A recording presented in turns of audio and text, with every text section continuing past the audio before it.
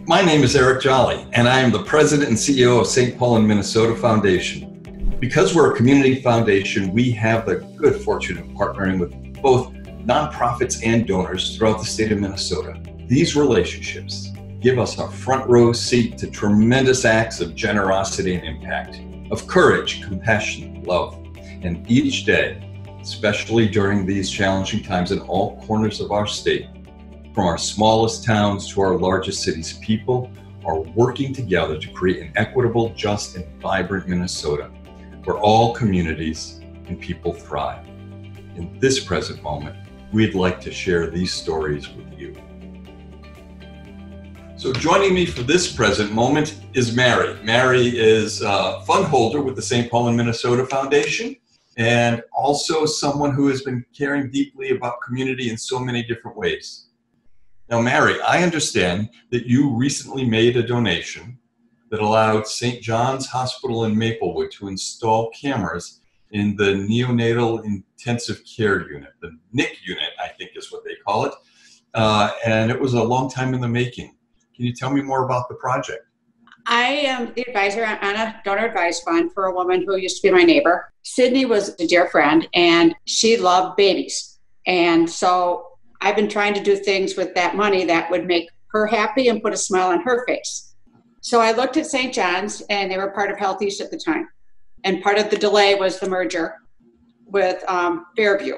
It ended up being that they got the iStat, the thermometers for these small babies that is more accurate than what they had been using. That was installed right away. It was the camera situation, which they were mirroring what was done at Children's Hospital in St. Paul.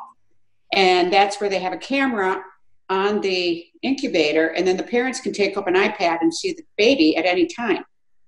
Well, the timing could not have been better.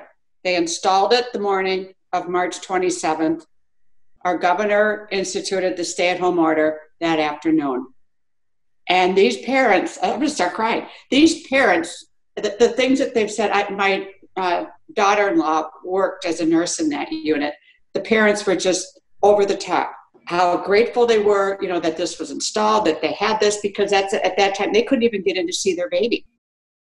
Oh, Sydney would just be smiling. She'd be dancing and having somewhere over this now, because this is the kind of thing she loved babies, just loved them.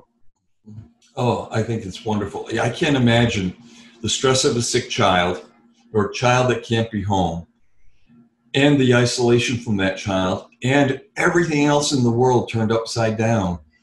What a comfort it is to just tune in and see your child and be able to say your prayers. It's just wonderful. And even with nothing, even if it weren't for the pandemic, just have a child in that situation that, when you're a new parent, you have 2 a.m, you just want to look at them. You can do that with this. It had gotten rave reviews at Children's, and that's why St. John's was so eager to get it. When we asked the people in the unit, what do you want? And this is what they said. This is what would make a difference to families in that situation. And it sounds like they hit the nail on the head. Yeah, it's one of those stories you can't tell without a little tear coming to your eye. I love the joy that you get from thinking about how you're fulfilling someone else's wish, and at the same time knowing it's warming your heart. You talk about Sydney with such joy. Could you tell us a little more about who she was and how you see your partnership continuing even now?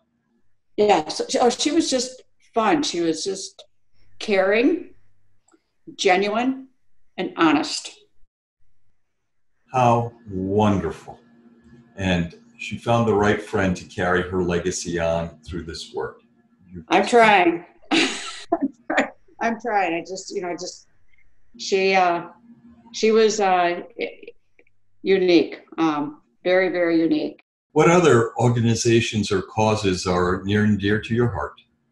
Well, one that's real big to me personally is I have done a lot with Special Olympics, and as did Sydney. She was there fighting for the underdog every step of the way. Special Olympics is probably the most near and dear to me, but I have a personal connection in that my nephew has Down syndrome.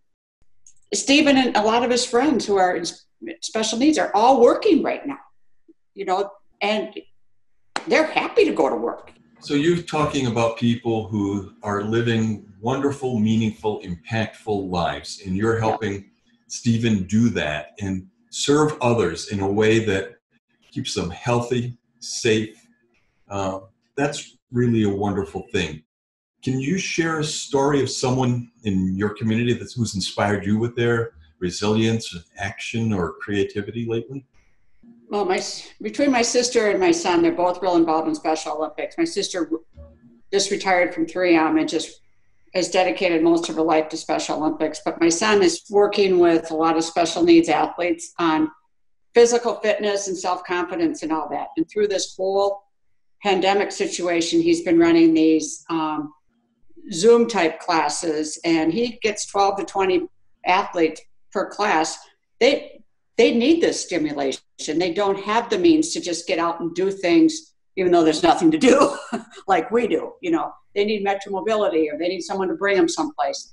So they just love this. And then for those that could get there, he was doing some things in the parking lot. And one day I got a video of, he has a couple athletes with these ropes pulling his Jeep as a means of exercise. I'm listening to him as he's talking to these athletes, and I'm like, I'm just really proud of him. Well, thank you. I think what's remarkable is you're telling the story of your entire family finding ways to give to their community. When my father was dying, he instructed all of us to not let to leave Stephen behind. And no one's done that. Stephen might be leaving us behind with all he's accomplishing. He's the best thing that happened to our family. So with all the generosity in your family and its habits, can you tell me a little more about why you think it's important to give back to your community? Well, you have to. It keeps the community going. A lot of people fall on hard times, whether it be a temporary or permanent situation. There's always someone in a worse spot, and there's always someone in a better spot. You got to kind of just help everybody, succeed. I have the pleasure from our view in the foundation of working with so many incredibly generous donors. They've really stepped up during the COVID era, but I've watched them do this as a lifestyle. And so many of them tell me they get joy from being able to give back. Could you tell me, would you like to share anything about what it's like to work with the St. Paul and Minnesota Foundation?